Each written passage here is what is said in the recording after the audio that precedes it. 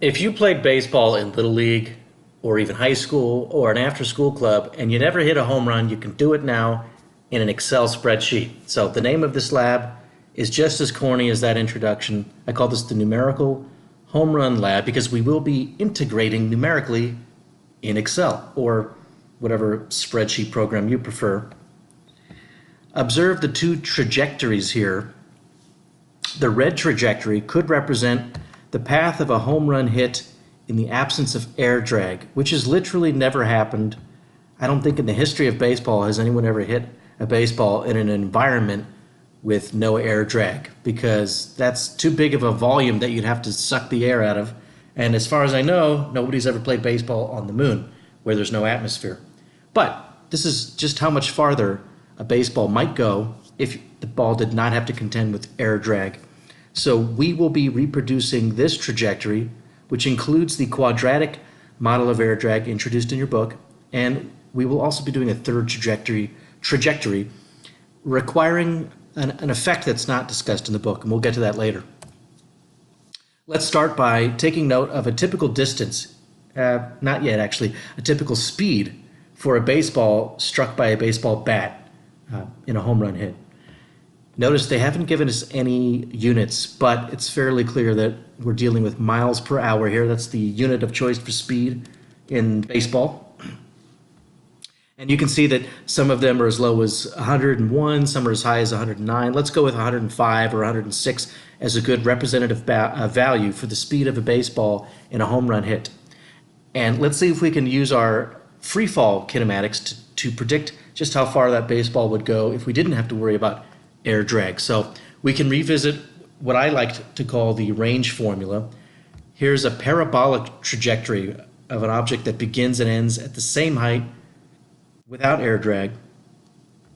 Let's first convert that speed in miles per hour to meters per second. So it's a smaller number in meters per second. Obviously, it can't be 106 meters per second. That would be over 200 miles per hour. That's too fast for a baseball. At least a baseball struck by a human. If you watch that Smarter Everyday channel, there's a good video of them launching a baseball with a machine, and it goes faster than sound. Here is the so-called range formula, and remember, you can only use this for this special scenario. No air drag, begin and end at the same height. And we've already discussed the fact that the range depends on three things: how fast, how strong the gravity is, and the launch angle. Now, baseballs don't actually achieve their greatest range at 45 degrees. I think typically a home run hit that goes out of the park is struck off the bat at an angle less than 45. But for now, let's keep things simple. Let's assume that the angle was 45, and we'll plug in our just calculated speed and the well-known free fall acceleration, and we find that in the absence of air drag, the ball would go 225 meters, which, when converted into feet, type equation here, what's that all about, is pretty darn far, 743 feet. I don't even think most baseball diamonds or baseball fields are that long. That's definitely way out of the park. That's probably almost out of the parking lot. So if we go back to these statistics here, and this was taken from an ESPN website that's no longer maintained, but you can look up similar information in a newer site called StatCast. I think this is even included in some live broadcasts, but there's a website called StatCast where you can get the speed off the bat, elevation angle, and this number called apex, which we will also talk about. Okay, in any case, the actual true distance of this home run hit was only 412 feet. That's almost half less than the number we just calculated. So in order to take into account drag, let's incorporate, as I said, the quadratic model of air drag that's presented in your book. Here's the M in F equals ma. We will look at all the forces on this ball. First, let's suppose that the ball is going off in that direction, so the length of the arrow would indicate the speed. There's the ever-present gravitational force straight down towards the center of the Earth, and drag force. How do I know that that's the direction of the drag force? Well, It's really by definition. The quadratic model for drag that we use assumes that the force vector associated with drag points opposite the velocity. So there's 180 degrees between drag and velocity. And that's true at any moment in time. So as the ball moves through space, its velocity vector is constantly changing in direction, and that indicates that the drag would also be changing all the time. At any instant, it's always opposite the velocity vector. Here are the magnitudes of those two forces. See over here, I've drawn the arrows to indicate we're talking about vectors. Over here, no arrows. I'm merely talking about the magnitudes of the vectors. So we know how to calculate gravity force. Just take the baseball's mass, multiply by 9.8. As for the drag force, we've got this coefficient that includes three important numbers. And hopefully you've reviewed this at this point, or learned this, I should say. The drag's going to depend on the air density, which is why baseballs tend to go farther in the Colorado Rockies Stadium, because I think that's in Denver or near Denver. It's high in the mountains, the air is thinner up there, and as you can see from this formula, that indicates that the ball has to contend with less air drag. It will go farther. And then A is the cross-sectional area of the ball. It's like the area that the ball intercepts, as seen by the air through which the ball is rushing. Hope that made sense. And then C is the drag coefficient. We'll get to that. Obviously, drag depends on how fast you're moving. We all know that from riding in a car. If you stick your hand out the car, let's go with a better example. How about a dog poking his head out the passenger window? If that car is going 80 miles an hour, the dog's ears are flapping way more than if you're just cruising at 30 miles an hour. So there's a strong dependence of drag force on speed.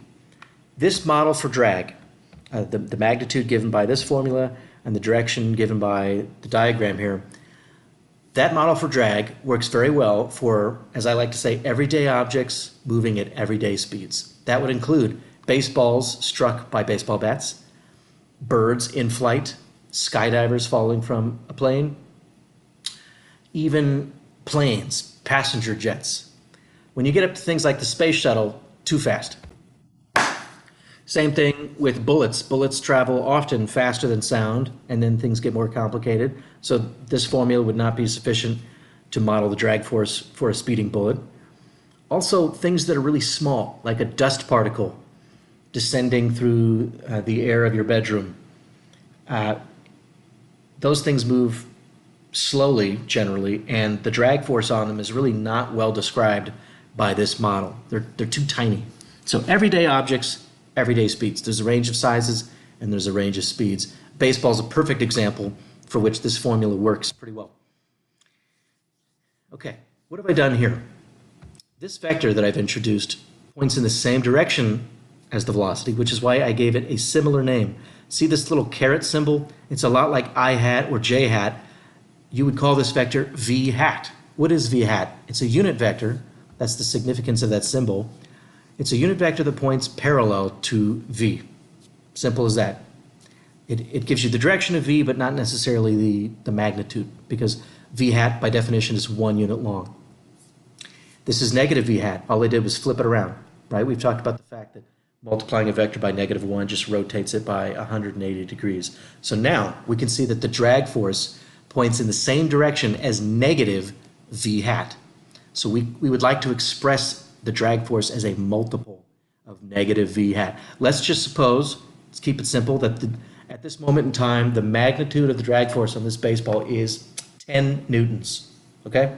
Easy number, 10 newtons. Well, a unit vector, by definition, has a length of 1.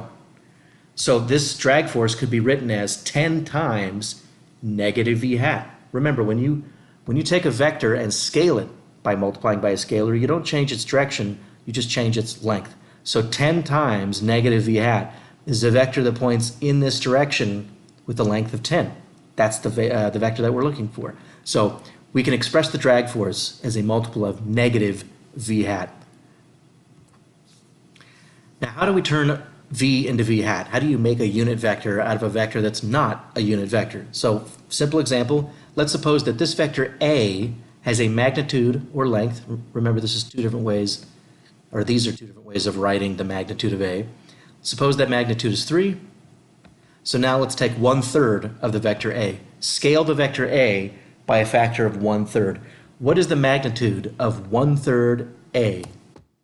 Well, the absolute value, or the length, I should say, of 1/3 A, we can take the 1/3 and pull it outside of the absolute value signs, or the magnitude signs symbol. We've already established that the magnitude of A is 3, so the length of this vector is 1/3 of 3. In other words, it's 1. And of course, that's why I chose this vector. You see how that works? And we can call that vector A hat. It points in the same direction as A, but it has a magnitude of 1. It's a unit vector parallel to A. So what did I do? Well, 3 is the magnitude of vector A. So to turn any vector into a unit vector, you just take the vector and divide by its magnitude. Simple as that. In this case, the magnitude was 3, so vector A divided by 3, that can also be written this way, that is the unit vector A hat. Okay? Take a vector, divide by its magnitude. Now you have a parallel unit vector. And the vector that we care about at present is the velocity vector. So how do we get v hat from v? Just take the velocity vector v and divide by its magnitude v. Right? Velocity vector v has an arrow, and if I just say v, well, if I write v, then we're talking about the magnitude. And remember, what's the magnitude of velocity? That's speed. Speed is the length of the velocity vector. Okay, so this is subtle what I just did. I turned these statements, which previously were just statements about the magnitudes of the vector, into an actual vector equality. Watch what happens to the top one. So the gravity force vector is the scalar mass times the free fall acceleration vector. Remember, g is a vector, or it can be thought of as a vector that points straight down, and it has a length of 9.8. Scale that up by a factor of m, and you've got the gravity force. Down here, I am completing the discussion about how to get drag vector d from v hat. So all of this junk in front is a scalar. This is the magnitude of the drag force, and I've multiplied that scalar by the unit vector negative v hat. So all I've done is taken negative v hat and scaled it up by the magnitude of the drag force, that quadratic dependence. But v hat, as we just saw, can be written, or I should say negative v hat, can be written like this, because the unit vector v hat is just the full vector v divided by its magnitude. And now let's take the minus sign, plop it out front. Do you see that we've got a factor of speed to the first power in the denominator and speed squared up top? So we can cancel one of the v's, and we're left with this. If I haven't pointed this out already, there's an easy way to remember this. Instead of Tupac, this is half Pac, right? It's like Tupac's kid brother that I don't think he actually had. Anyway, maybe that helps you. Half Pac instead of Tupac. That's the coefficient in front of the v squared. This looks a little weird because you don't see v squared anymore. You just see v to the first power and then the vector v. Well, remember, this velocity vector v is actually speed times v hat. So there are two factors of speed there. We've just rewritten it, and you'll see why. Okay, so now we get to the interesting stuff. Let's apply Newton's second law. You'll see just how easy this is. The main dynamical result of the semester is right here. If you could just identify the forces and figure out how to express them, plop them into the equation, and then solve the equation, you can describe how that thing will move. Okay, these are the only forces indicated. This is sort of a free body diagram, except on a free body diagram, typically you wouldn't draw a velocity vector, just the forces. So there are only two that we're considering for now.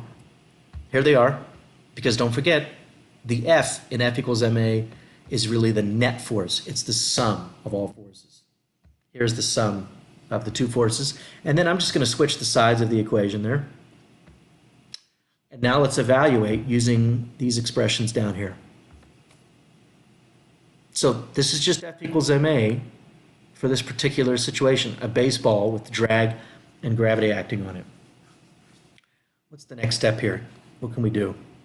Yeah, why don't we get acceleration by itself? Because ultimately, what we would like to do is integrate acceleration once to get velocity, and then integrate again to get position. because that's what we're interested in. We would like to know how the position of this baseball depends on time. So what I did was divide by m. This m goes away, and then we pick up another factor of m over here. So I've rewritten it like this. We picked up this m in the denominator. And now what I've done is highlight the expression that we would have if we had just disregarded quadratic drag. So in the early part of the semester, when we looked at two-dimensional free fall motion, this really was the equation. The acceleration was simply the gravitational acceleration. And that's because the only force we looked at was gravity. But now we've introduced a second force, and as a result, the acceleration has a second term. So this is the acceleration term due to the quadratic model for drag. This first term is merely the free fall acceleration.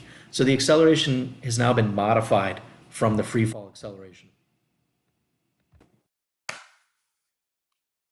And over here, I have reminded you that the speed can be expressed using Pythagorean theorem, if you want to think of it that way, in terms of the components, right? Any vector, the length of any vector can be calculated by squaring the components, adding them up, and taking the square root. That's really what we're dealing with right here. So I've inserted that, and I chose here to use the 1/2 power notation rather than the square root symbol, because I think that makes it a little easier to look at. And this is looking a little cluttered, right? More complicated than the simpler stuff we did, or that we've done so far with two-dimensional motion. And here I've just highlighted the vector quantities. Everything else in black type is a scalar, right? These are components of a vector. You've squared them. That's not a vector. Those are just, this whole thing is a scalar. But let's not forget that the free fall acceleration vector has these components, assuming this coordinate system up here. So if up is positive, then the vertical free fall acceleration is negative g. Remember, in this class, the letter g is always positive 9.8. It's the absolute value of the free fall acceleration. And then the velocity vector, of course, has its two components. And you may be wondering, what about the z component? Well, we're pretending that this baseball keeps its trajectory in a single plane. And even that is not true, because if the baseball has spin, it can actually deflect left or right. We're not going to worry about that for now. We'll just assume that the ball moves in a single plane, in which case two components are fine. Okay, so what I've done is recognize that this is a vector equation, which is really a compact way of writing two equations. If you go across the top row, so to speak, think about all three of these vectors as column vectors. The top row would be the relation between the x components. So the x component of the free fall vector is 0. Free fall acceleration is 0. And the x component of the velocity vector is v sub x. So along the x-axis, the gravity vector contributes nothing, but along the y-axis, it does contribute a negative 9.8.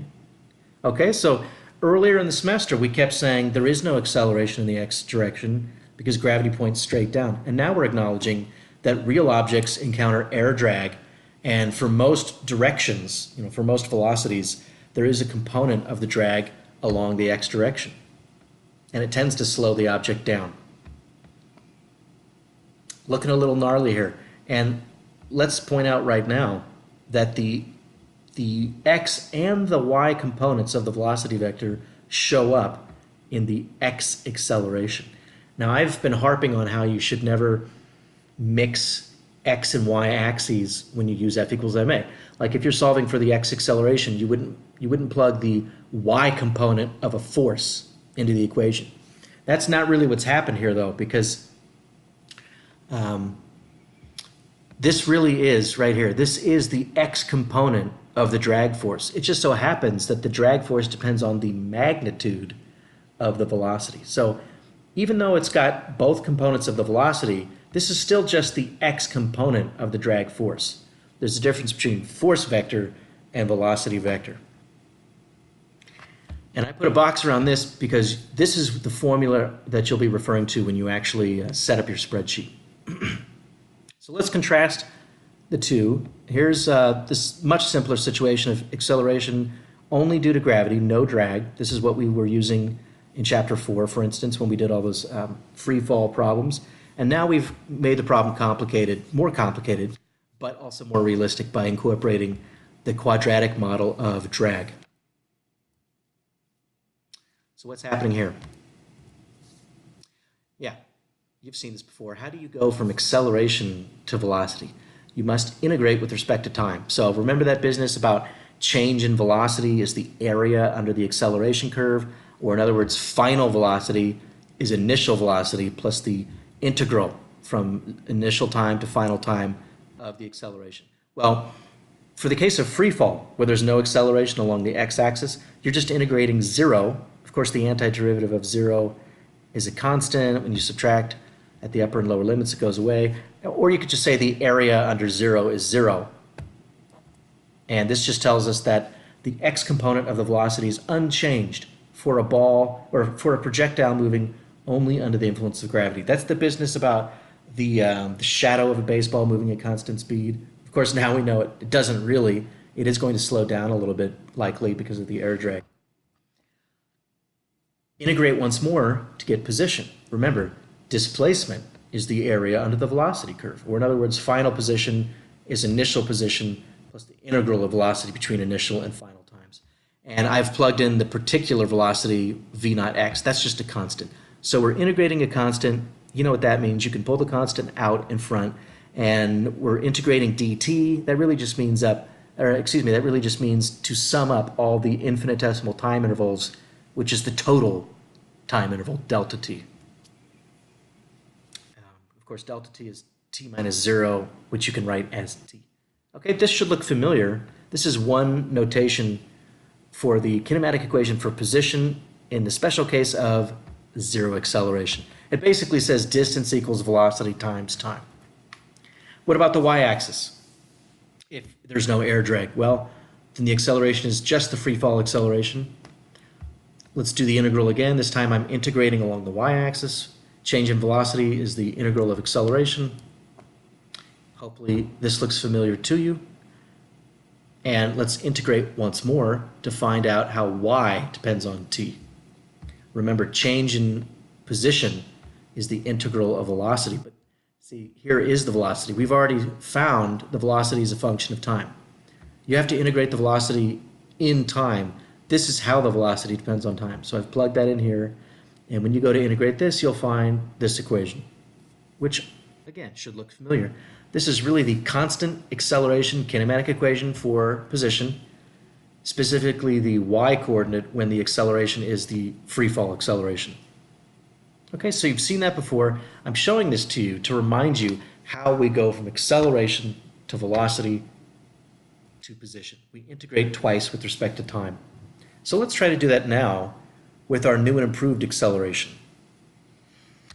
We have to integrate acceleration to get velocity. So final velocity is initial velocity plus the integral of acceleration along the x direction, of course, between the initial and final times. So if I could just figure out how to integrate this gnarly expression, I would have a function that describes how the velocity depends on time.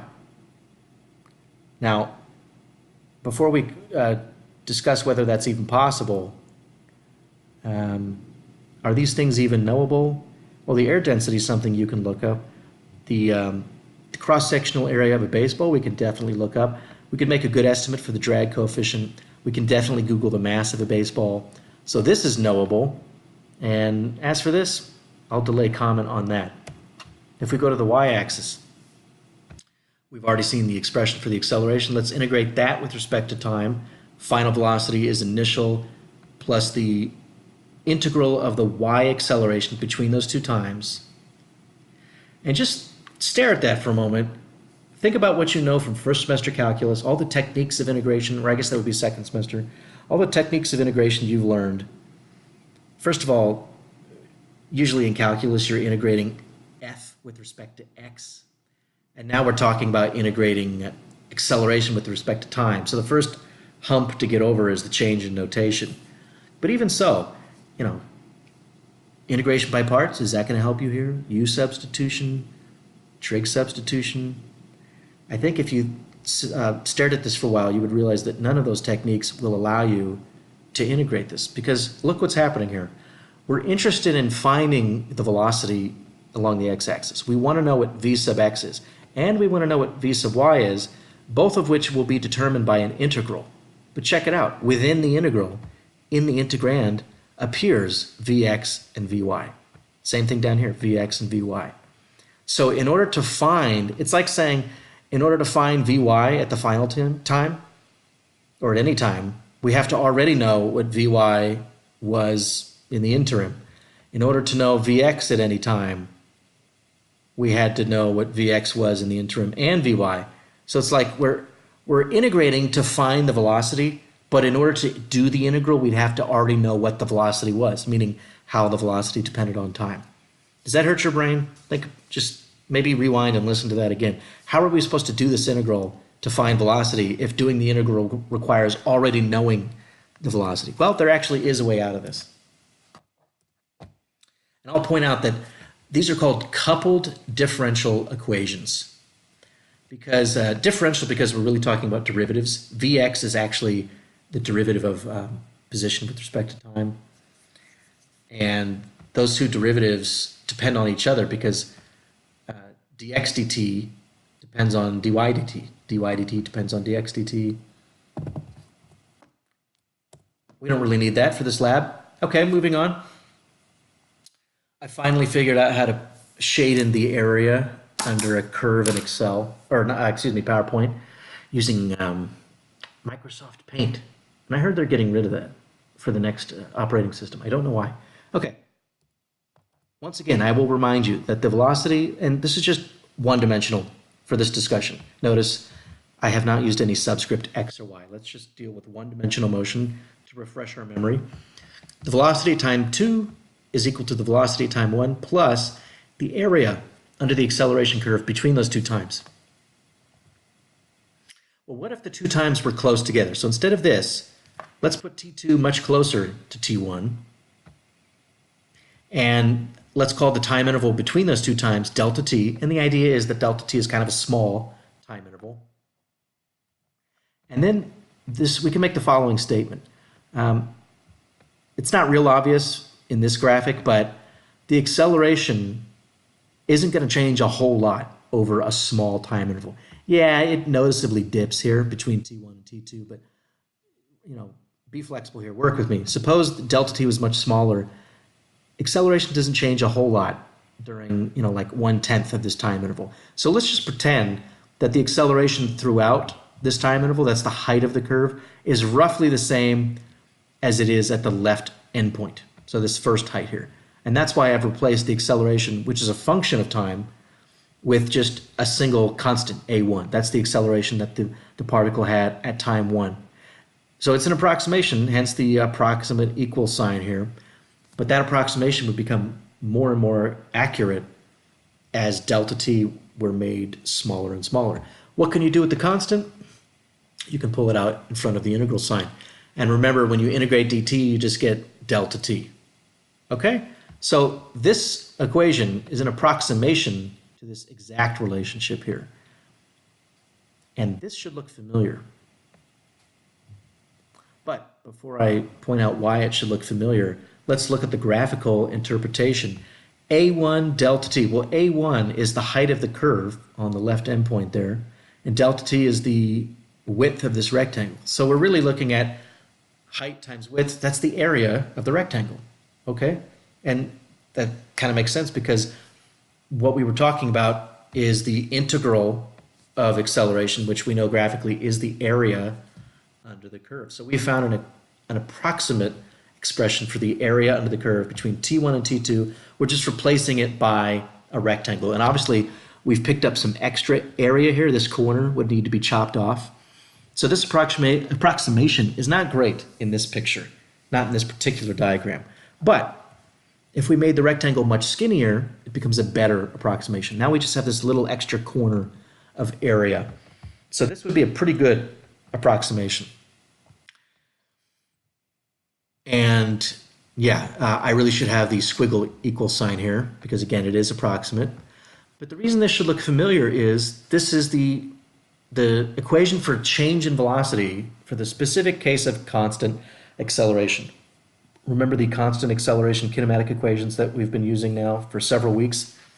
This is the one that gives you final velocity in terms of initial velocity and time interval. Shouldn't be surprising because we're pretending that the acceleration is constant over this small time interval. Okay, what happens now if we look not at the area under the A versus T curve, but the area under the V versus T curve? Remember this statement? Displacement is the integral of velocity. Final position is initial position plus the integral of velocity between those two times. It's a very similar statement. This is the integral version of V equals dx dt. Velocity is the time derivative of position.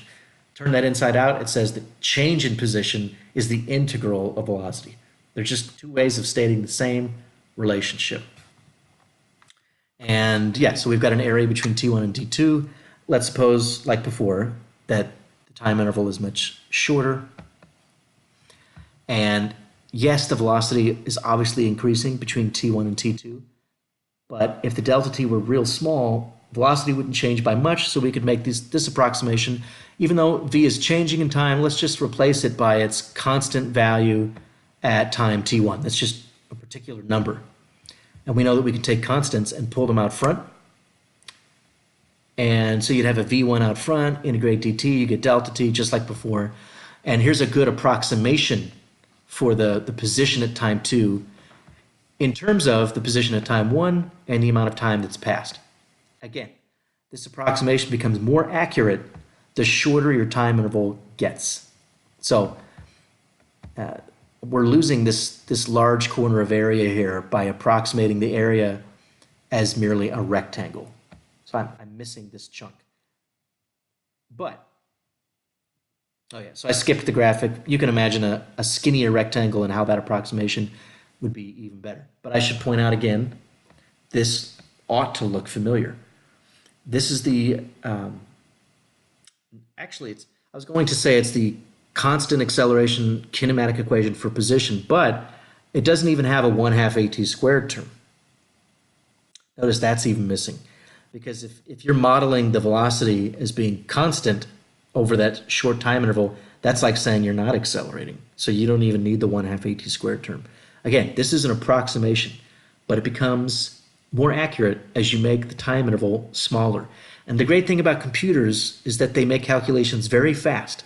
So when we use the spreadsheet, we can make delta t as small as we like, and Excel should be able to do it. So here's the idea. I'll discuss it for the relationship between position and velocity, but a very similar argument would apply to the relationship between velocity and acceleration. Because remember, what we're doing here is taking F equals ma to calculate the acceleration. We know the acceleration of the baseball based on its velocity and its mass and the relationship, or the formula for drag. Once we know the acceleration, we're going to use this process to get the velocity, and then we use the same process to get the position. So suppose you know the velocity at time 1. Right here, you know the velocity at that time. That's the height of this rectangle. All you have to do is multiply that velocity by the next time interval, whatever your delta t is, and that gives you your position at time 2. So again, provided you know your previous position and your previous velocity, plug those numbers in, you now know where the baseball is along the x-axis at time 2. So it's kind of understood. This is the velocity along the x-axis. And then just repeat that. If you have some way of knowing the velocity now at time 2, and you've already calculated the position at time 2, that's what you did up here, then you can use the same formula for the next time interval to find the position at time 3. So again, the position at time 3 depends on the previous position and the previous velocity. And maybe you're thinking, wait a minute, how do we know the previous velocity if we only knew this one when I set up the statement here, or the statement of this problem? Well, the idea is you would have already done the same thing with the relationship between acceleration and velocity. Just iterate this procedure. The baseball's location along the x-axis at time 4 is its previous location and its previous velocity times delta t, sum it up. That's it. So as long as you make delta t sufficiently small, this approximation is sufficiently accurate. Now, if the baseball was in flight for an hour, then all these little errors in each approximation will start to accumulate, and at some point, your simulated trajectory is not going to match the real trajectory very well at all. But baseballs are only in the air for a few seconds, and Excel should have enough computing power to make delta t small enough that we can faithfully reproduce the trajectory. Okay, so what I skipped here is you could go back to the graph of A versus t and repeat this procedure, but now you would have velocity at time 2 is velocity at time 1 plus acceleration at time 1 times delta t. So it's the same procedure, but you would be relating the velocity to the previous velocity and the previous acceleration. So if you were wondering, well, where do we get all these velocities from? It's from that procedure. You've done the same thing with v and a. So you can get the velocities. Once you know the velocities, you can get the positions. And again, it might seem like we're cheating somehow. Like how do we, it's like we're predicting the future. We know what's going to happen to this baseball. Yeah, we kind of do. That's what Newton's second law is all about. If you can describe the forces at any instant, then you can quantify the acceleration. And if you know the acceleration, you can then determine the velocity and the position at a subsequent time. That's what we're doing. Okay, so the program for numerical integration, which is what this is, and I'm not going to demonstrate this, but if you paid a lot of attention to your calculus textbook in first semester, you may have run across something rather called Euler's method. Euler method for solving a differential equation. That's really what we're doing here, but in different notation because we're talking about V, A, and R position. Okay, so the first step here, pick some time t sub I. That's just an arbitrary moment in time, t sub I. Look at all the forces on the baseball at that time, so I've drawn them here, and you can use those forces to find the acceleration. That's easy, you just divide by m, right? F over m is acceleration. Now that you know the acceleration, you can proceed to step 2. What's happening here? There we go. Which is this, this business of integrating numerically. It's approximating the area under the curves. So v sub I plus 1, that is the velocity at time t sub I plus 1. We've got two times that are close together, t sub I and t sub I plus 1. The velocity at that later time is simply the velocity at the previous time plus the acceleration at the previous time times delta t. In order to do this, this assumes that you know the acceleration at the previous time. We do by using F equals ma. It also assumes that you know the velocity at the previous time. So obviously, if you keep going back through all these steps, at some point you had to be given the very first velocity. You had to be given the initial velocity. And yes, we will be given that because we just look it up for a particular home run hit. We look up the angle that the ball made when it left the bat and its speed, and we can find those initial velocity components. Okay, what about finding the position at the later time, t sub I plus 1? That's just the earlier position plus the earlier velocity, we assume we know, times the time interval. Okay, so use the information you have at t sub I to find velocity and position at t sub I plus 1. Now that you know the velocity and position at the next time, you can use that information to find the forces at the next time. And for this particular example with the baseball, the position is not even necessary. All you really need to know to calculate the force is the new velocity. Remember, the velocities appear in the acceleration equation, or in the formula for acceleration. So now that we've used the previous data to find the next velocity, we can find the next force and hence the next acceleration. This will make more sense when you see it done in a spreadsheet. And then just repeat, that's it. Okay, at any particular time, look at F equals ma to find the next position and the next velocity. Then you use specifically the next velocity to find the next acceleration using F equals ma, and then repeat. Okay, you should probably keep this off to the side when you set up your spreadsheet, which I will demonstrate. And now let's clean this up a little bit. This seems like an extra complication at first, but it really will make things easier. I don't want to look at all these letters every time. I want to conceptualize the acceleration. Let's just call this whole thing beta. I'm just introducing a letter beta. That's not something you'll see outside this lab. It's not in your book. You won't see it anywhere else. Just for the purposes of this lab, I'm introducing that letter. And it's a good practice to use even in your homework sometimes. It can save you a lot of writing. So it's half poc over m. And you see what I did there? I just replaced all of that junk with beta. So I went from this expression to this cleaner expression. Beta is short for all of this. And this is a lot easier to look at. In fact, these equations are almost identical. Notice that in the x acceleration, we see the x component of velocity. In the y acceleration, we see the y component of velocity. But for both acceleration components, the speed appears in both of them. The only thing that's different is this. And then, of course, in the y direction, we have the additional free fall acceleration. This is what we will be integrating numerically. Okay, if the baseball's got a drag force to the left, which direction is the baseball moving? It would have to be moving this way, right? Well, in order to evaluate beta, we have to talk about the cross-sectional area of the baseball. So I've sliced through the center of the baseball. So if you were looking in this direction, your eyeball's over here looking that way, you would see a circle at through the middle of the ball there. That's the A, or the area of that circle is the A in half poc. And I'm going to use the letter D for the diameter. So diameter is this dimension. So capital D is for drag, lowercase d is for diameter. And we know that the area of a circle is pi r squared, where r is the radius. So this would be the radius.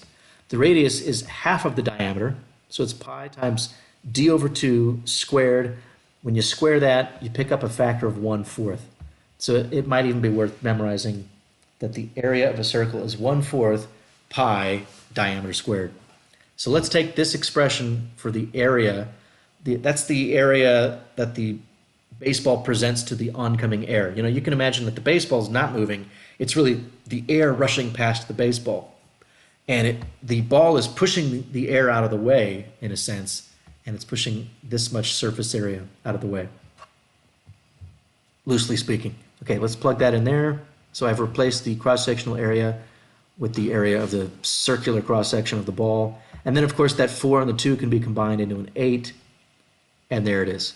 So when we set up our spreadsheet, we'll have a formula for this quantity beta that depends on all these individual quantities. And now we need to talk about the drag coefficient. So in your book's presentation, this capital C coefficient, the drag coefficient, depends on the geometry of the object. So a falling can of refried beans is going to encounter more air drag than a falling sphere, even if their circular cross sections are the same. And that's because you could say that this shape is more aerodynamic. This shape is less aerodynamic, hence it will encounter more air drag. And that's reflected in the fact that the drag coefficient is higher. 0.8 is closer to 1 than is 0.5. Now, your first guess would probably be, since we're dealing with a roughly spherical shape, let's just go with 1/2 as the drag coefficient.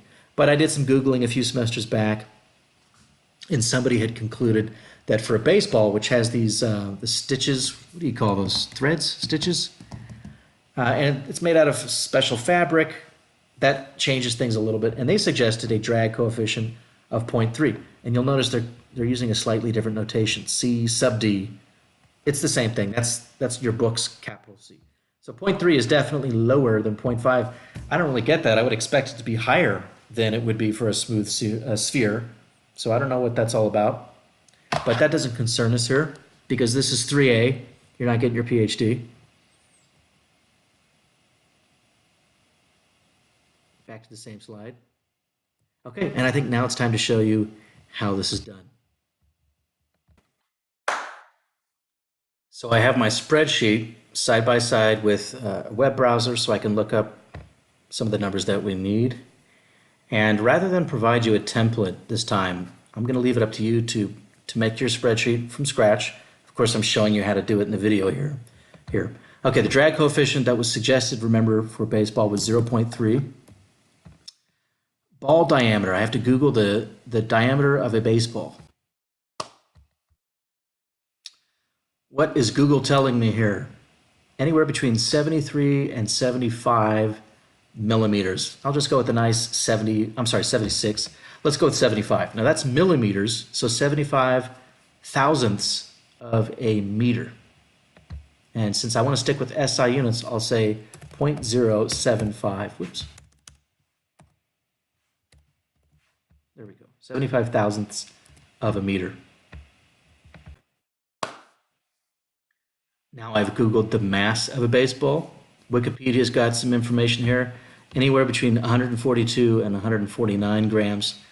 Again, let's go with an easy number. Remember, a gram is a thousandth of a kilogram, which is the SI unit. That's why I like to call it a millikilogram. So it's really 149 thousandths.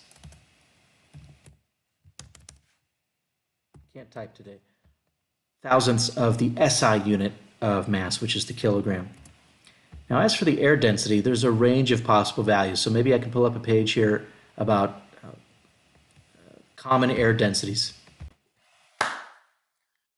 You can pull up a Wikipedia article about the density of air. There's much more information there than you'd like. If you just want to remember it to 1 sig fig, it's easy. It's the number 1. There's basically 1 kilogram of mass in every cubic meter of air, which might be more than you'd expect. I mean, just look at the room around you.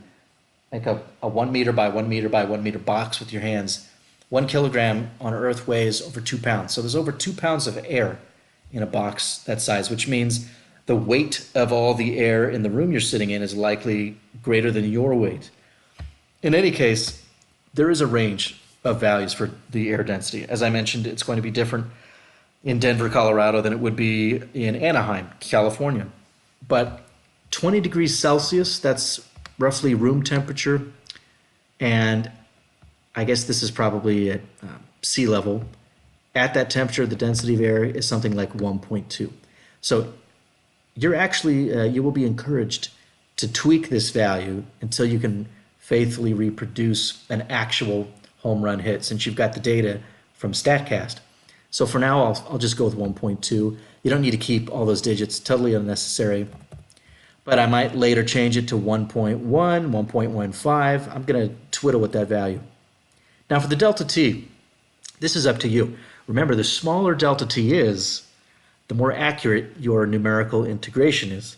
However, if you go with a millionth of a second, then you're going to have a whole lot of rows in your spreadsheet. There's probably a more elegant way to do this in Excel, but I'm not an expert Excel user. Also, it's going to take longer for Excel to do the calculations. So let's start with 100th of a second. I think we'll find later that even a 10th of a second might be sufficient. Think about it. If the ball's in the air for 4 seconds and we're computing the velocity and position at 100th of a second intervals, that's 400 calculations. Well, that's 400 rows of calculations that we'll have to do. That's not too bad. We can scroll through 400 rows pretty quickly. Okay, now for the speed off the bat, I'm going to have to get that from the StatCast page. I think this was the run that I was using, the particular home run. You will have picked one from a website. So SOB, that's not son of a gun. That's speed off the bat in miles per hour, and that's given to us here as 105.6. And now I'd like to convert that into the speed in meters per second. So all I have to do is say equals, and then click on the speed that you typed in, and we'll divide that by 2.24. That's how many miles per hour are equal to 1 meter per second. And the nice thing about doing it this way is if you want to change the speed off the bat, once you type it in, it will automatically update. So if I change it to 200, of course, it's going to update in the cell below. And you should do as much of that as possible in a spreadsheet because it really saves you time and it makes it more enjoyable to work with. I mean, it's as enjoyable as a spreadsheet can be to work with. Okay, elevation angle. That's really the initial angle of the velocity vector. And I've got a graphic for that in a moment. And elevation angle is 27.8. That's degrees. We will have to convert that into radians, but I'm going to do that later in the spreadsheet. Okay, beta. All right, I'm going to have to pull up the formula, the definition of beta, so we can, in here, we'll write a formula that refers to these earlier cells. There it is. So can I do this all at once? Beta is equal to air density. See, rho is the first term, so I will click up here on the number I entered for the air density times. Now here's how you can enter pi in Excel. You could just type 3.14159 if you want to do a bunch of digits, or just pi and then a set of parentheses. Excel knows that's pi. Times the square of the diameter of the ball. The diameter I entered right here. So to square that, I'll put caret 2. I hope you can see, yeah, you can see this formula bar up here, times the drag coefficient. So I click on C. Now, I like to avoid nested parentheses as much as possible in Excel. It's hard enough to interpret these formulas without nested parentheses. So rather than doing divide by and then the quantity 8 times m, I will divide by 8 and also divide by the mass. I like to do repeated divisions rather than introduce another set of parentheses. It really doesn't matter how you do it. Where is the mass here? Right there. Okay, so I'll check that formula. Density times pi times diameter squared times, what's B1 again? That's the drag coefficient over 8 over mass. Looks good. Okay, interesting to note that the absolute value of beta is 0.0053. Now that we've plugged everything in. And you may be wondering, again, why don't I just calculate all this off to the side and just enter beta without all this other stuff? We're doing it this way because let's say you just want to tweak the drag coefficient or just the air density. Like if you decide to do a different run at a different stadium where the air density may have been lower on that day because it was hotter and at a higher elevation, you could just go back in and change this number and this would immediately update. Like what if I change the air density to 1.1? Then my beta automatically updates. It's miraculous. Excel is amazing, right? This just blows your mind. Okay, Magnus parameter, I will delay that discussion for a further set of instructions. So don't worry about that, but that has to do with the lift on the ball. There's another effect that we have to worry about if we really want to reproduce a home run hit. So we'll come back to that in another video. Now I think we're ready to get started. And first, let's look at this graphic for initial velocity vector. Okay, so the ball has just left the bat with a particular speed. It's going to immediately slow down because of air drag. We can resolve it into components, and we've been calling this angle theta. I guess athletes like to call it the elevation angle. And then the length of that initial vector is the speed off the speed off the bat. And we know how to convert hypotenuse and angle into components. Remember, we need the initial velocities in order to do this numerical integration. So we do have to plug in those initial conditions. Now, I failed to mention that I'm going to put the origin at the place where the ball leaves the bat, which is already several feet above home plate. So I'm not, home plate. So I'm not really worried about those extra feet. Let's just keep it simple. So I will put 0 and 0 in for the initial coordinates, and my initial time is just 0. That's the moment at which the bat or the ball leaves the bat. And here's where I have to use the initial speed and the initial angle of the velocity to get the initial components. Before I do that, maybe I should get my column of time. So my next time, remember I called the subsequent times like t sub I plus 1. That's just an index. Those are labels. So the next time is equal to the previous time plus delta t. So I actually click on the cell for delta t. And this is very important. You need to type F4. Hit the button F4 after that. See how those dollar signs popped up?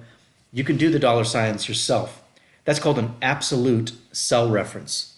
You're telling Excel that as it goes to each row to calculate the next time, you always want to refer to that particular cell, delta t, because Excel is always trying to guess when you want to iterate something. So unless you do the F4, it thinks that when you do the next time, it should refer to the cell below delta t, and then the cell below that. So the F4 tells it always refer to this cell when you're adding delta t. So I can hover over the lower right, see how it turns into a black cross. And what did I say, 4 seconds in the air times 100th of a second? Let's go all the way down to like 400 rows, but we're already here at 20, so. Okay, fine, 420, I'll go to 420. All right, so the scrolling is a little annoying. And I can always add more rows later if I need to, depending on how long this ball is in the air. Okay, so my initial x and y velocity components. Well, the x component would be equal to it's v naught cos theta, right? We've done this a bunch of times, v naught cos theta. So equals speed off the bat in meters per second times the cosine of, and here's where you need to wrap your angle in the radians function. So I type radians. So it will take an argument in degrees and convert it into radians. So here's where I click on the cell for elevation angle. And I don't need to do an absolute cell reference because this is the only row for which I do it this way. In the next row, we use the numerical integration. Close parentheses twice, hit enter. Okay, so there's the initial x component. And later I'll mess with decreasing the number of significant digits available. I don't care about that right now. Let me just check that that is true. You have this memorized, right? What's the sine of 30 degrees? The sine of 30 is 1/2. So let's check the sine of radians. Because in Excel, sine and cosine, those functions are expecting you to put an angle in radians in. So if you want to input an angle in degrees, you must first convert it into radians and then pass it to the sine function. Okay, so it came out as I expected. That means I'm using the function correctly. Excuse me. Only difference for the y component is that we use the sine function. So equals initial velocity times the sine of radians and then the angle. Great. There are my two initial components. And that seems a little, no, that's okay. When we add those in quadrature, we should get 47. Okay, here comes the slightly pesky part, the acceleration. So remember, at any moment in time, the acceleration depends on the velocity at that time. Look at the formulas here. The acceleration in the x direction depends on the x and y components of velocity at that same instant. So what I'm going to do is enter that formula. This whole formula right here will be entered with reference to the velocities in the same row, because everything in this row happens at that time, at that time t0. All right, so equals negative beta. Let me click on the cell for beta, and I hit F4 to make that an absolute cell reference, because this formula will be iterated. We will repeat it all the way down. Okay, times the square root. Let's use the square root function. And it's hard to read because it's on the side of the screen. You can read it up here as well. The square root of v sub x squared. Okay, well, the v sub x component is right here. So I click on that cell, I square it, plus v sub y, I square it, and then I close the parentheses. And lastly, I have to then multiply by v sub x, so times, and I click on v sub x. Notice that the only absolute cell reference is the reference to beta. I always want to refer back to this cell for beta. However, let me just go ahead and hit enter here. When I go down to the next row, I now want the formula to refer to the velocities at that time. So the acceleration at time 0.01 seconds depends on the velocities at 0.01 seconds. So I do want Excel to iterate in that sense. Now, are you thinking 10.4, that's greater than 9.8. How could this thing be accelerating at a rate greater than 9.8? It's because of air drag. Not only is, if you hit a ball upwards, gravity will tend to slow it down, but the air drag is also assisting with that effect. So it's no surprise that the magnitude actually comes out greater than 9.8. All right. Same thing for the y component now. This one equals negative g. Now, I could have made a cell for g. I'm not worried about that. I'll just leave it as negative 9.8. Minus beta, that's an absolute cell reference. And I'm watching up here now to make sure that I enter the formula correctly. Minus beta, absolute cell reference, times the square root of v sub x squared at that time plus v sub y squared at that time, close parentheses, and then multiply by the y component of the velocity. Hit enter. Look at that. The component of acceleration along that axis is even greater. Again, you've got gravity pulling straight down, and there's a component of the drag which also points down. So you've got those two influences adding in their effect on the ball. Okay, that's most of the work. What do we do now? Well, I guess I'll have to go back to a previous slide here. Let's find, this is the formula for how the acceleration depends on, yeah, sorry, it's hard to see here. I'm using these formulas. So let's now calculate the velocity at the next time. I don't want to iterate these cells yet. Let's go to time 0.01 seconds now. So down to the next row, and let's compute the x velocity at that next time. So the velocity at the next time is the velocity at the previous time plus the previous acceleration times delta t. And since I'm doing this along the x-axis, all of these quantities will now refer to the x-axis. So the next x velocity equals the previous x velocity plus the previous acceleration. See that? Even though I'm in row 21, the velocity and acceleration to which I'm referring are in row 20. Those are the previous ones. Times the time interval. Here's where I need an absolute cell reference because I don't want Excel looking in the next row for the next calculation. Hit enter. And you can see, look at that, the ball slowed down along the x-axis. Not surprising, that's because of drag. Okay, then the next y velocity is the previous y velocity plus the previous y acceleration times delta t, absolute cell reference, hit enter. Okay. And now look at the second row in this tiny block of formulas here. Let's now compute the later, the next position coordinates in terms of the previous position coordinates and the previous velocity. So the x coordinate at the next time equals the previous x coordinate plus the previous x velocity times the time interval, absolute cell reference. So we can see that the ball has scooted to the right by, well, 0.4, that's basically 0.42 meters, is 42 centimeters. So this ball is moving pretty fast. It moves horizontally by 42 centimeters in a time of only 1/100th of a second. That's a fast-moving ball. The next y coordinate equals the previous y coordinate plus the previous y velocity, not previous x velocity, times delta t, absolute cell reference. So I find this gratifying. We're making the computer crunch a bunch of numbers to figure out where the ball is going to be every 100th of a second. And you'll see that it works. Okay, now we can finish iterating. So I think I'm going to maximize my spreadsheet now.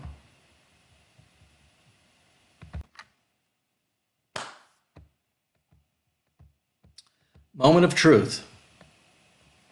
Now, when you first double-click to iterate, you may get a bunch of error messages because each column, the numbers in each column depend on the numbers in the other columns. And until you've computed those other columns, there's no values there. So I'm just going to double-click everywhere, see how it looks like the ball is not moving in the x direction. We know that can't be right.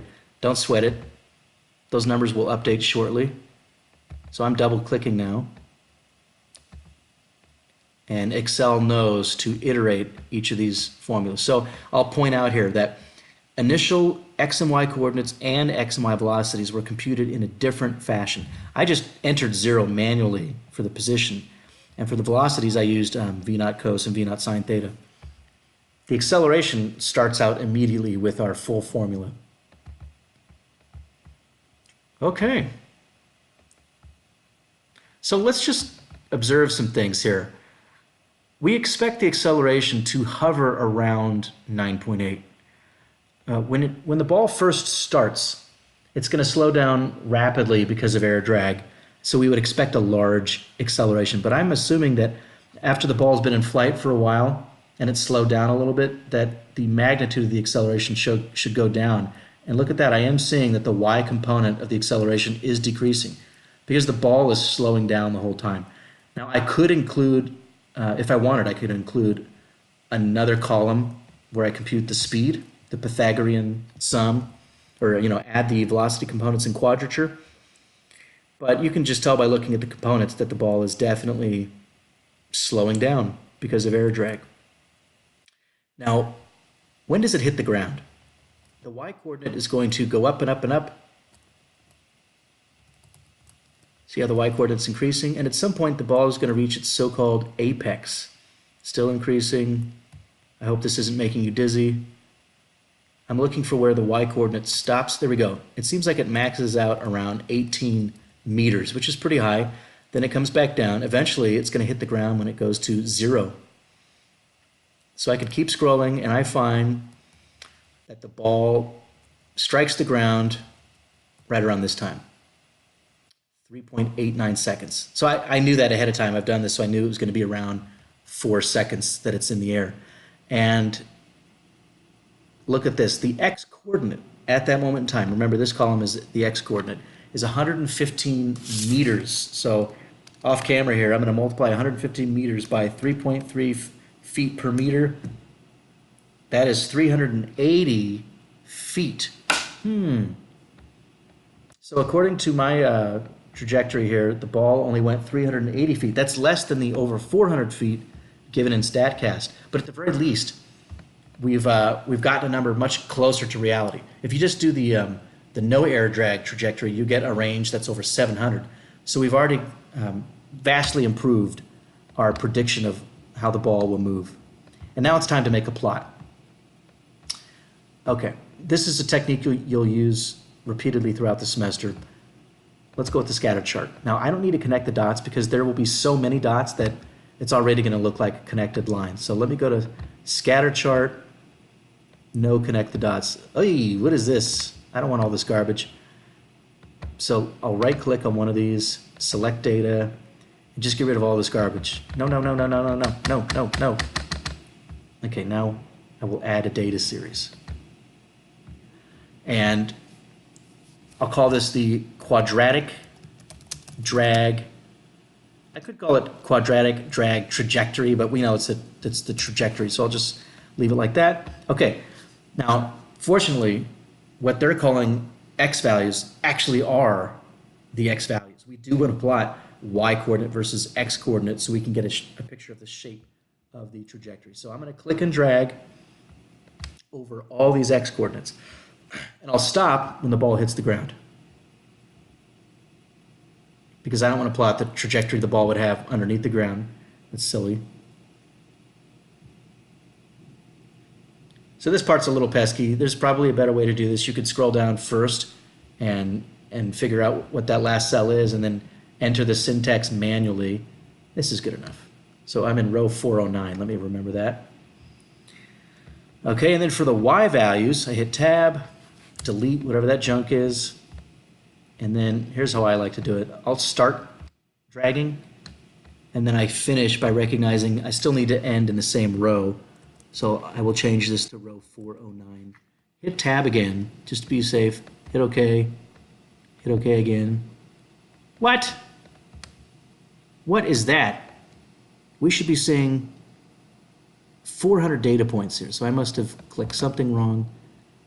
Go back to select data, edit. What did I do wrong there? B20 to B409. Oh, I see. I don't know why Excel does this. Even though I hit tab, it didn't accept my instructions there. So I hit tab again. There we go. Pretty cool, huh? Can you tell that that is not a parabola? It's not quite symmetric. You can see the effect that the quadratic drag is having on the trajectory. So again, this, what was this, like 118 is the range here. That's in meters. I converted to feet, and I got something fairly close to 400. Now, here's something problematic. The apex. I can tell from the graph here that the apex is over 18 meters, but it's not as high as 20. It's probably under 19. I'll just call it 19.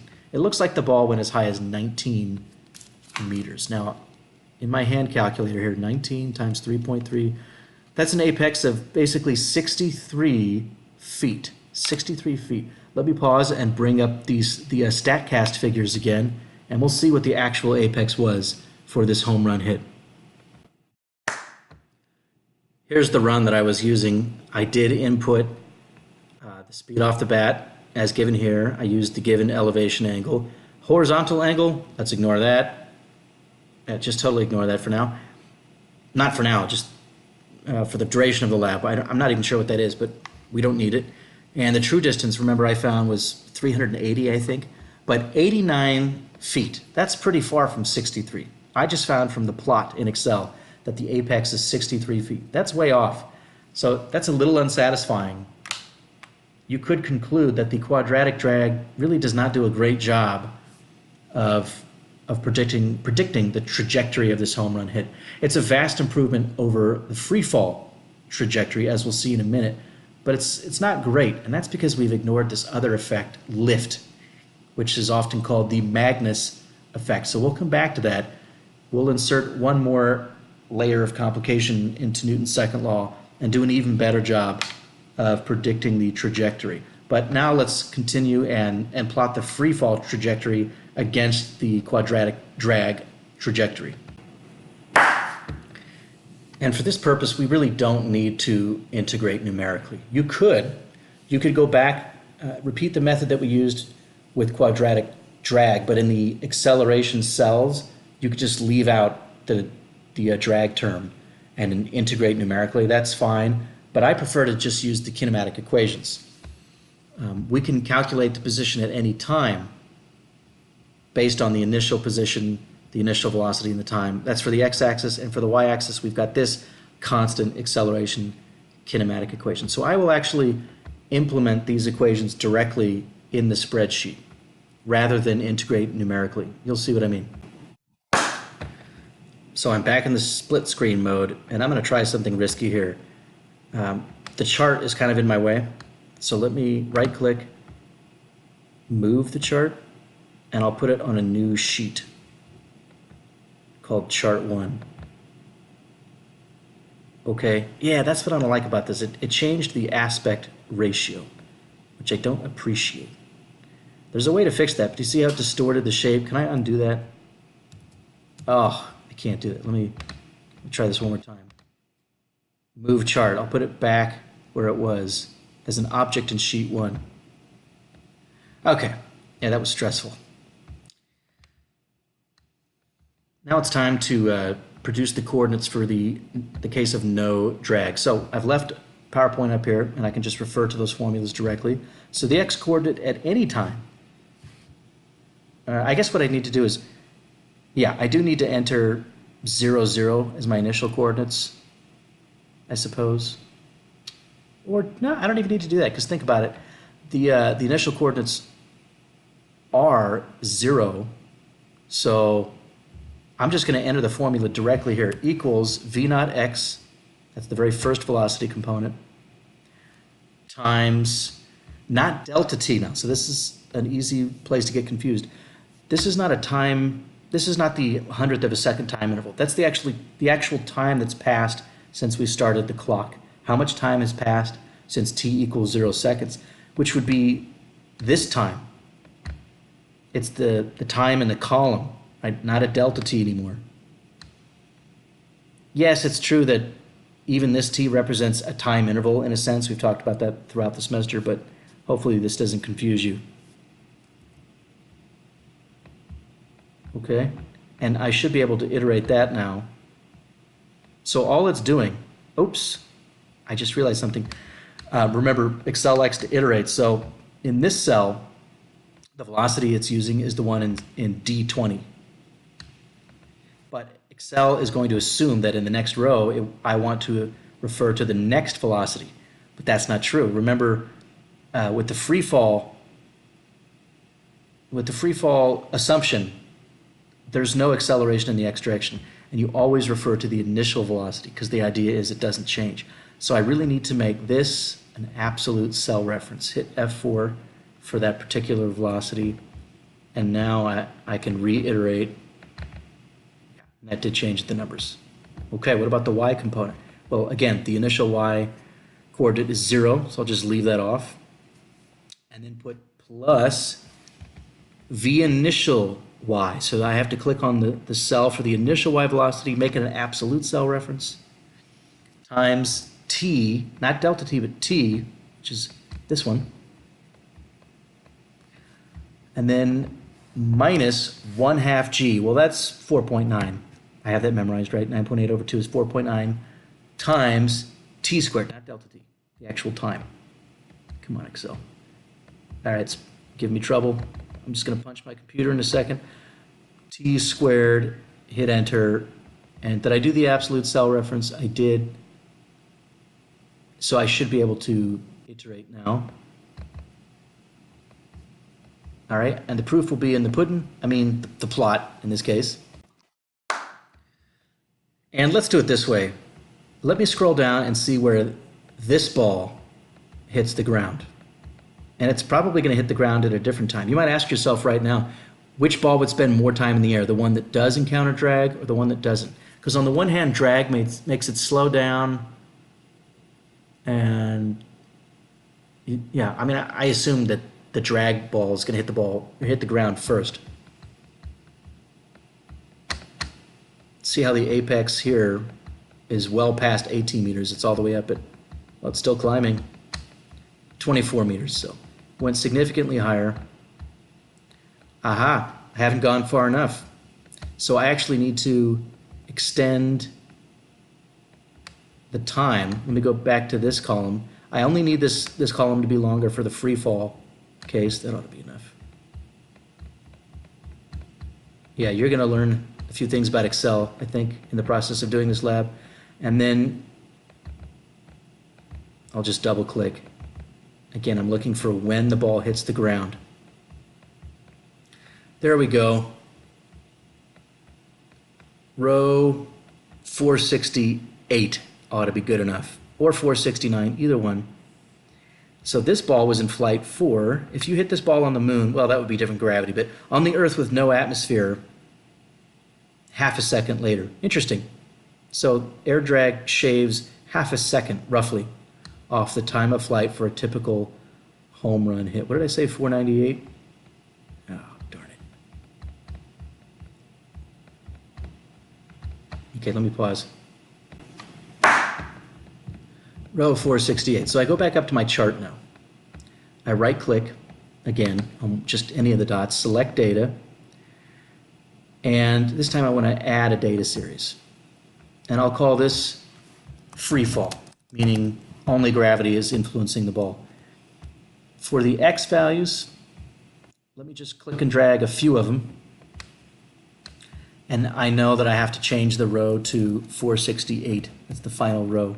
Hit tab, click and drag a few of these, change that final row to 468, hit tab. Hopefully it accepts everything. Hit OK.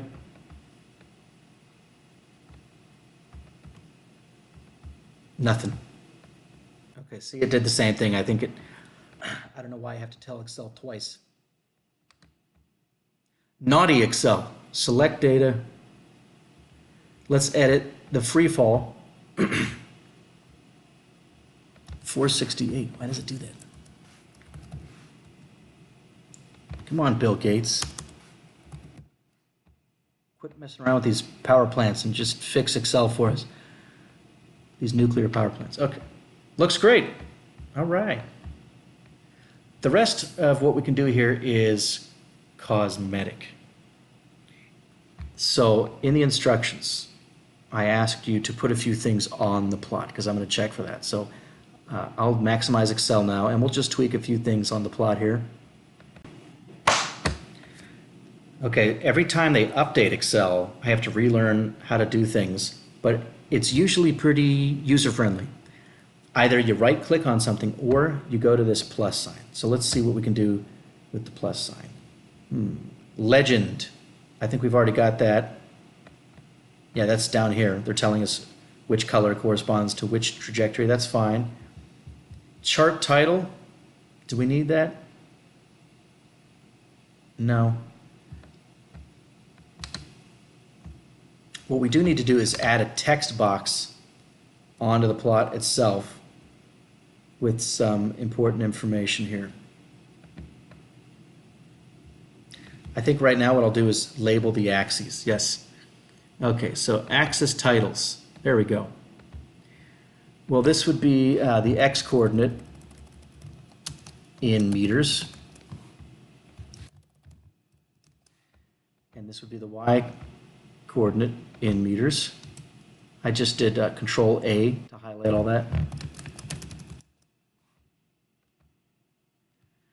And there's some things you just can't do in Excel. I would like you to indicate the apex and the distance here. You know, actually that's not necessary. I can read it off the plot. But in a box over here, I need you to write down the true distance as you read it off of StatCast and the true apex, and that should be sufficient because I'm going to compare your trajectory to the actual ball trajectory. And of course, we don't know every detail of the trajectory. We're given the apex and the range, or true distance as they call it, and that gives you a pretty good sense of what the shape of the trajectory is.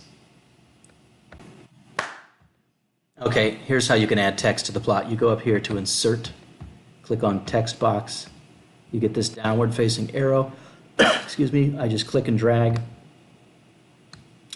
And I guess I'll go with the bold font. You should put the person's name. I don't know his name, so I'm just making this up.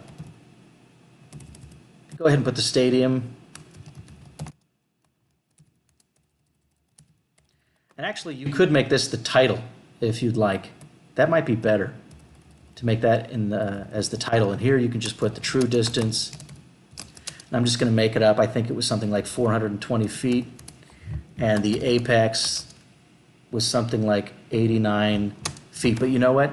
You should convert it to meters because on the graph, on the axis labels, we've got distances in meters. So I'm going to take 420, divide it by 3.3, and that'll be 127.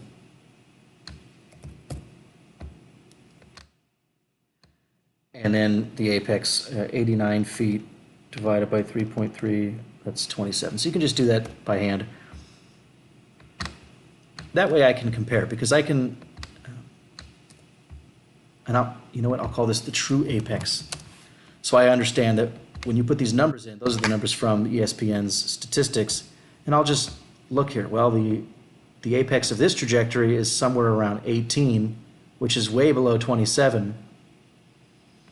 And that's okay, because that's what's expected for the quadratic drag trajectory. But you're going to go back later and incorporate lift and do an even better job. So let me now add a title. Chart title. And I guess we could do this with commas or semicolons. What's happening here?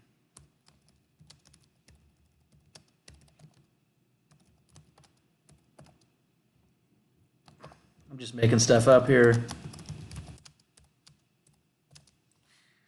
And then you can put the date. So maybe this was on October 15th of 2019. The good old days before the pandemic. Right? And just move stuff around so it's legible. That should be sufficient. Make sure I know the units down here on the axis labels. I want to see 3 trajectories. Later I'll show you how to do the third one. I'd like to know the true distance and apex of the hit, this hit right here. And then you need a legend. And that looks pretty good. Let me scoot this off to the side. And again, here's what's really nice about setting up the spreadsheet in this manner. If I go back over here and try to do a better job of matching the trajectory, let's say I want to get that apex a little higher. Well, maybe it was on a day or at a location where the air density was a little lower. Watch what happens if I decrease the air density. You're going to see all of these calculations immediately update, and that means the graph will also immediately update. And that's the beauty of a spreadsheet. 1.1, let's see what happens. Yeah, see how that trajectory bent up just a little bit? And now it doesn't actually reach the ground, so I'd have to go back in and change the final row a little bit. Make sure that you're adjusting the range of cells that you're plotting. Okay, I think that's all I can say for now.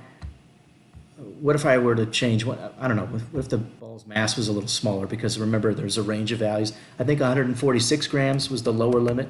Is the ball going to go higher in that case? Didn't change by much. So the air density is probably the most significant factor. Even that didn't make a huge difference.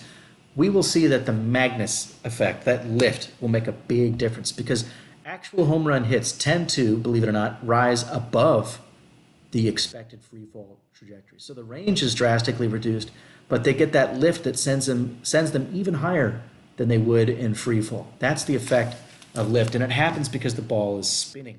It's got that backspin. We'll come back and look at that later. Let me make one more change. What if I change the drag coefficient to 0.4? Kind of a big difference. Didn't go as far. That's it for now.